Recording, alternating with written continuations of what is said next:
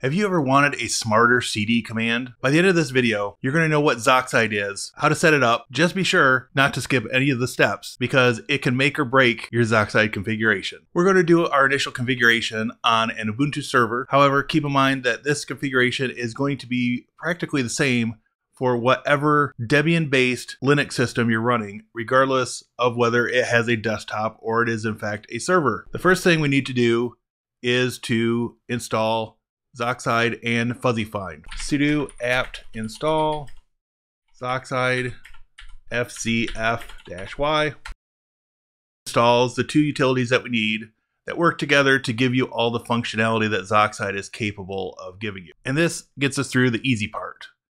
Next, we need to make one small configuration change that will make or break the whole system. So we need to go to our home directory, which we should be in right now, but we're going to do cd tilde to make sure we're there. Next, we're going to edit the bash rc file. So we're going to say nano.bashrc.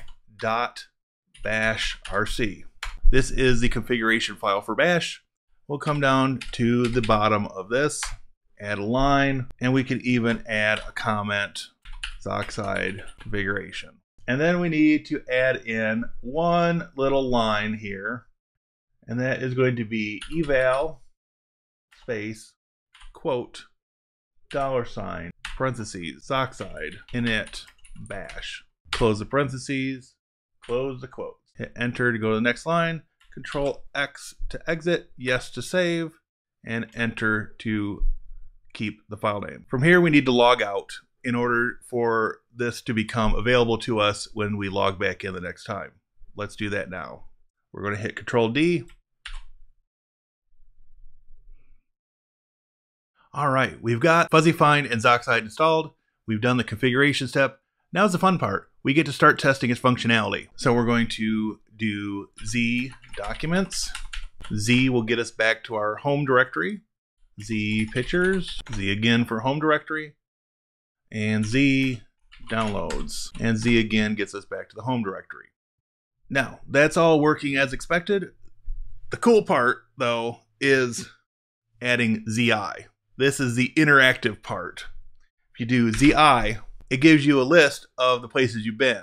So you can use the arrow keys to navigate, and bam, you're in that directory. And again, Z will take you back home. Now, on a server, this can be especially useful. So on a server, this can be especially useful because there are lots of deeply buried files that you don't always have to get to, but it's nice to be able to jump to them quickly when you do need to. For instance, if you look at the screen now, you've got boot, you've got a config 515.0 122 generic, then you've got grub below that, you've got fonts, you've got other things down here that are able to be used to do configurations and different things. You can get the idea that some of this is, since you don't use it very often, you might have to dig around, right? Just as one example, if we do cd dev and list that out, virt IO ports, and list that out. And as you can see, there's just one port in here for the guest agent for QEMU. Another thing we might do is cd/etc. This has got a whole bunch of configuration files in here. So we might go into dpackage and into dpackage, not getting the muscle memory, and that's a single file in there.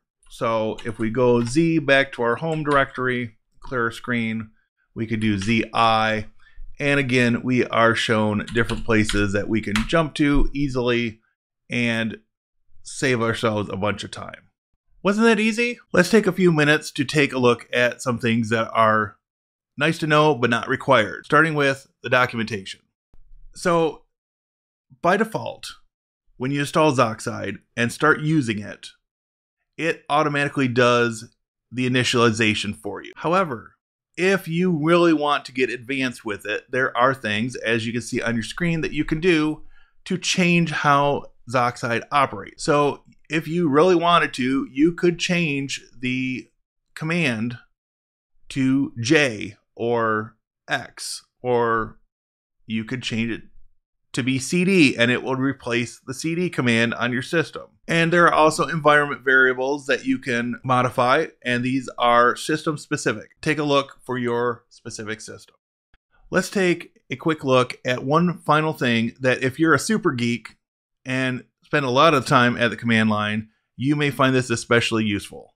And that is third-party integrations. Not all these exist on all platforms that Zoxide can run on. So take a look through the list, and you might find something for your particular system that will be especially useful to you. Just taking a quick look through this, some of the things that may be useful in my case would be Ranger, which is a command line file manager, as well as ZSH autocomplete when I install it on my Macs. Just something to keep in mind when you are going from a novice Zoxide user to a more experienced user. All right, we've got everything configured. All that's left at this point is start using it. The more you use it, the better it's going to get. And hey, if you're a seasoned command line junkie like myself, it may take you a little while to build that muscle memory and default to using Zoxide instead of using the CD command. But hey, that's the fun of being a tech person. You go through time, you learn new things, and it saves you time. You can't get time back, but saving whatever time you've got left is a great thing. Showing on the screen right now is a video that YouTube thinks you'll like. Thanks for watching.